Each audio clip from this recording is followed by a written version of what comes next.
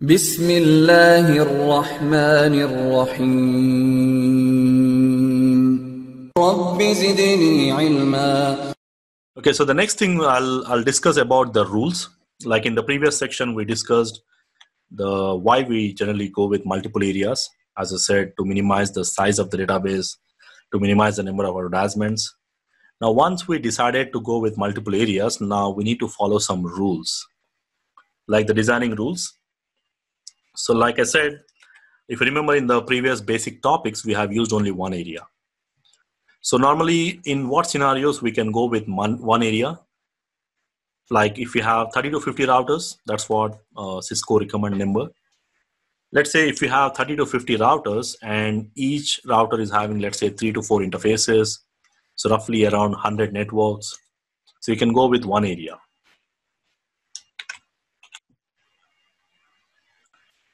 So any number less than 30 to 50 routers, we can go with a single area where you can just make all the routers in one single area, let's say 30 plus routers.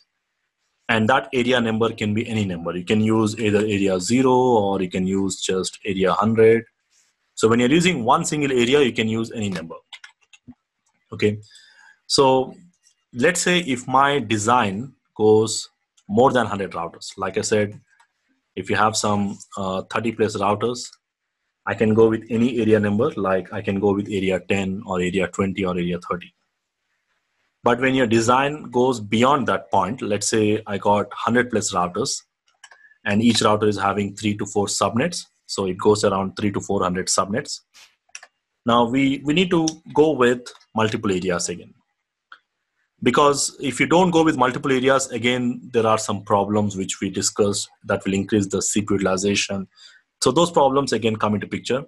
So we want our network to perform more better. So we need to go with multiple areas. So the first rule is whenever you decided to go with multiple areas, like 2, 3, 4, any number. So I decided to add some routers, let's say these are the routers, and I decided to go with another area. Like 30 routers here, 30 routers here, or 30, 40 like that. 30 to 50, that's what our recommended number. So let's say I'm adding 30 plus routers here in another area.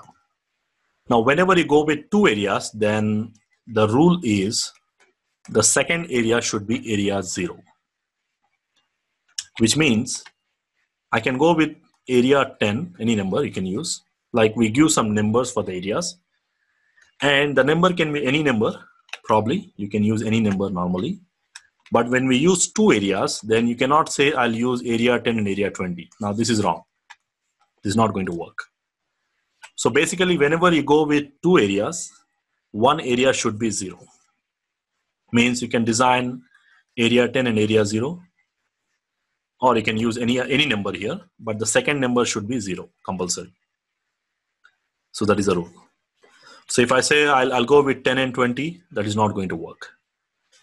So area 0 is mandatory whenever we go with 2 or more than 2 areas. So when you must have one area called area 0, when you have 2 or more, generally we call this area 0 as a backbone area. Backbone area where you connect all the other areas.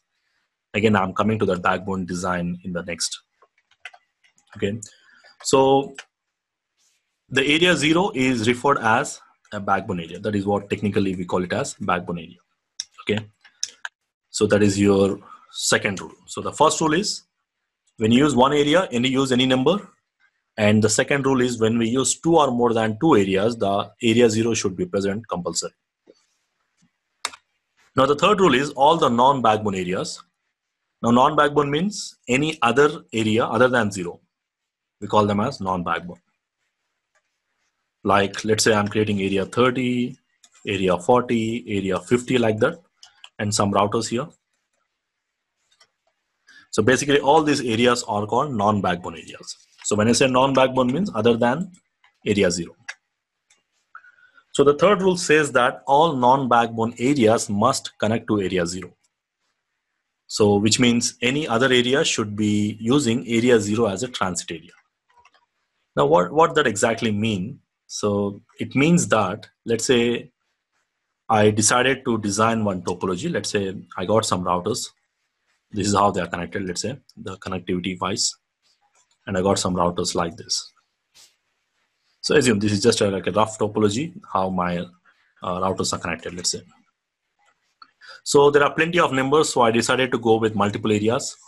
So I decided that, okay, this part on the left side, I'm going to assign them in area 10. And then I decided to make another area, like let's say I decided to go with this part as area 0. That is good. And I decided that this part, maybe 30 to 40 routers here, decided as area 20, let's say. Any number you can use apart from 0. 0 is something must. And apart from that, remaining numbers can be any number you can use. And now I decided that this particular part, this part, whatever the leftover part, I want them to make as another area, to group them in another area. So let's say I'm going with area 30 here. Now probably this area is not going to work. And the reason is when you're designing, so every non-backbone area must connect to area 0. Means it has to connect to any one router which belongs to area 0. So basically it means is like every non-backbone area when you're designing, it should be like this. Something like this. So one router like this. So something like this. So area 0 should be the backbone area or the transit area, means when any traffic is coming from area 30, let's say 30 or let's say 50 here, it should go to the router. This is the router which belongs to 0. And from there, it will go to the next area, maybe area 60, let's say. So it's not like it should go via area 0. It should go via any one router of the area 0. So if you see this design here, now this area 30 is not connecting to area 0. So it's actually connecting to area 20. And probably this area is not going to work. Means whatever the routes advertisements, they will not go to other area by default. So again, there is another solution called virtual link. We'll talk about that in the advanced topics, probably. But normally, as per the default design, this area 30 is not going to work because this is not as per the rules. So when you're designing, let's say this is your one design here, you can see. Basically, I'm just making this all head office router and the branch offices in area 0. And then I'm going to assign this router as a border router, and all the routers in this branch office, let's say this is on one of the city, connects to small towns here, probably in area 10, and this in area 20, and this in area 30. Now this design works because when this router 1, let's say, want to communicate with router 2, so it goes to this border router, and this router belongs to area 0 also. So from there, it will go directly here if you have a connection, or it will go from this side. And then it will communicate something like this. So when you are designing this, you have to keep this in mind. So every non-backbone area must connect to the area 0, or normally any router of area 0, it should connect. So that is like the compulsory rule. So in this design, if I want to add more routers or in new area, let's say, I need to have something like this. So let's say this is how they are connected. I got some routers. And I can assign this as one area. Let's say area 50.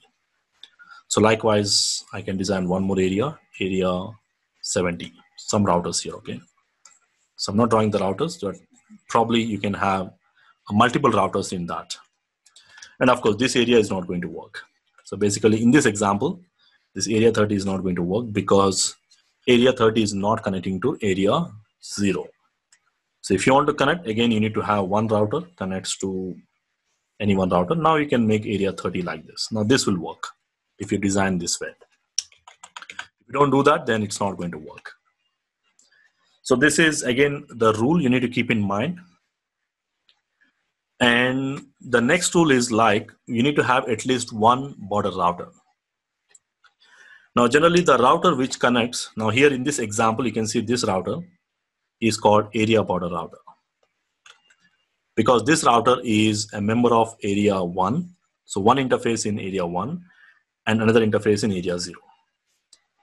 Means it is going to maintain it is going to receive the advertisements, LSS of both the areas, and also it is going to maintain the database of both the areas. Generally, if you verify show IP OSPF database, so this router will participate in both the areas algorithms. So you need to have at least one border router compulsory. You can have more than one also. And this border router is responsible for exchanging the routes between both the areas. Because there should be one common router which is participating in both the area advertisements, and that router we call as area border router. So how to identify the router which is a member of both areas? Like in this example here, so this is your border router. Because if you observe here, this router is having one interface in area 50 and another interface in area. So this is your border router. And here this is your border router. And here maybe this is your border router, okay? So typically border router is a router which connects to two or more than two areas. Maybe it is also connecting to one more area here. So it depends. Like you can see there are 4 areas it can connect, or 5 areas. It depends on your design. But generally when we say border router means it is connecting to more than one area.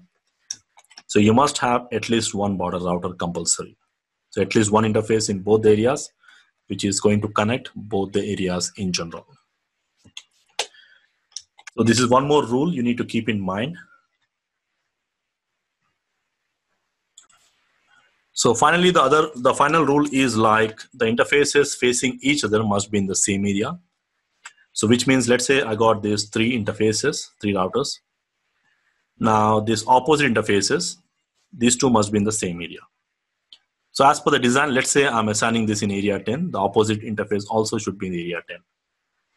If I'm assigning this interface in area 20 or 0, let's say, the opposite interface also should be in area 0. But let's say if I advertise, design means advertising. If I advertise this interface in area 10 and the opposite interface is in area 0 or area 10 or area 20 or area 30, other than same area, the neighborship will not establish. So when they exchange the hello messages initially, so the hello messages, the neighborship will establish based on the hello messages, if you remember the two-way state. And in that, they will also exchange some additional information, and that information has to match, like the area mismatch. If there is an area mismatch, then basically the neighborship will not establish. Okay, so when you're designing, this is also one important thing we need to know. Of course, apart from that authentication, there are other parameters also should match. We'll see that in the troubleshooting section, probably, what are the parameters to match. But if there is a mismatch of areas on the opposite interfaces, then also the routers will not form the neighbor relationship. Like here you can see this interface and this interface in area 0. And of course, these 2 interfaces in same area, 51 here. And likewise, these interfaces in area 1 like that. And again, you can see these 2 interfaces in area 1 here. That's the rule. So the interfaces facing each other must be advertised or configured in the same area. So these are the 5 rules you need to keep in mind. So let me quickly summarize. You must have one area, area 0, compulsory, means one area if you're using, you can use any number, 10, 20, 30. But when we use 2 areas, you have to use compulsory 0. So 0 must be present. And every non-backbone area must connect to area 0. Means area 1 and area 51 cannot connect directly. They must connect via one router which is belonging to area 0. And you must have one border router compulsory. You can have more than one also, but minimum one border router which is receiving the advertisements of both the areas and responsible for exchanging the information or the routes between the areas. And finally, the last rule is the interfaces facing each other must be in the same area.